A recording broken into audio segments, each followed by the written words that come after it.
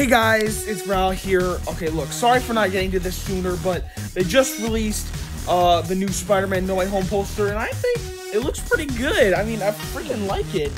I mean, of course, it's not a masterpiece of a poster, but, I mean, hey, it's better than nothing, right?